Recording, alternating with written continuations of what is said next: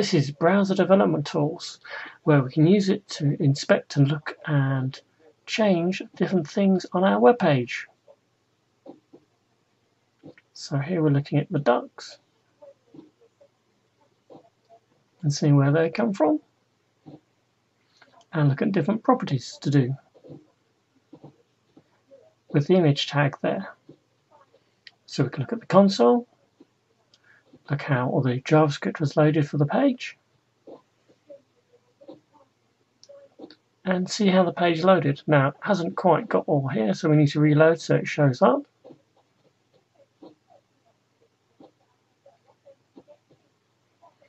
Now because most of it is cache, we got 304s.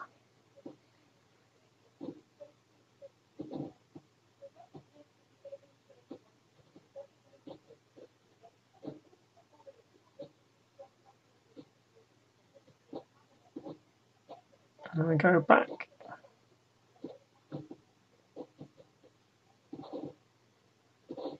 Find out the name of the file name for the ducks, and it's ducks2. So now we can search through our list of files.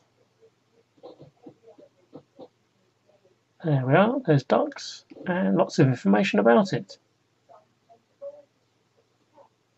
And as it's 304, let's clear the cache, reload, and it should be a 200.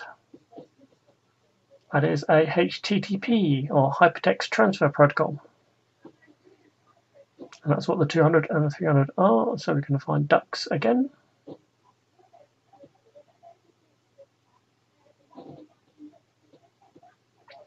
There they are. Find information about them, the cookie, parameters, the response, and the timings. Now it was 200, so we waited for it, and then we received it as 2 milliseconds very quickly because it was a local host.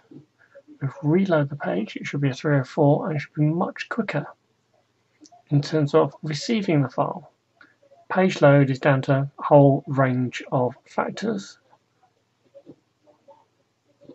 including the performance of your machine and the bandwidth and everything. This is running localhost, so it should be very fast. We waited a bit longer, but didn't take any longer to receive. Let's have a look at some other things. So let's have a look at the header for each section, and we can inspect the CSS for it. So we can have a change there and change all H3s there to slightly bigger. Changes on the page. This is only at your browser end, it's not changing the server.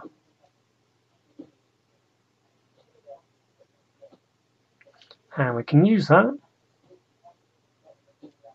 to do other things.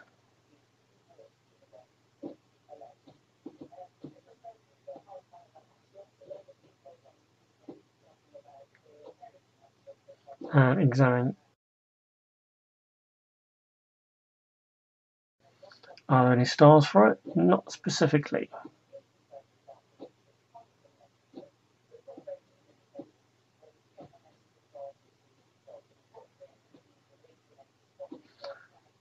So let's have a look at something else.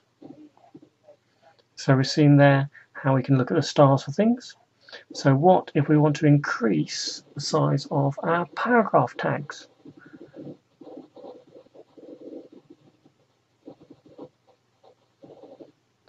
There's an issue there, it's changed everything, so we need to be a bit more specific. Let's find something.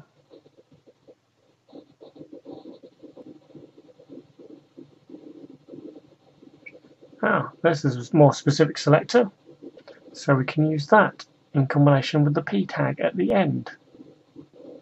Let's try that out. So we can try that out by adding a new selector.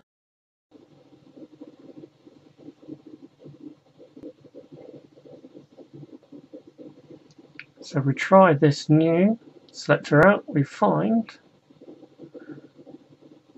it works for it. It does exactly what we need. So we can copy that and make it more permanent by putting it in the custom CSS box of our theme.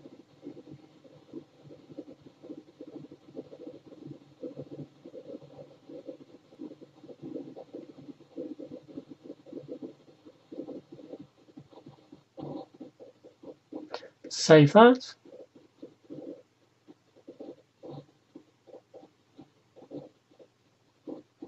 Reload the page. And now it's permanent.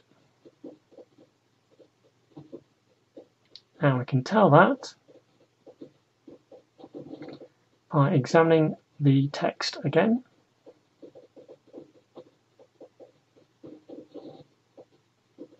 There it is, it's in the all generated file.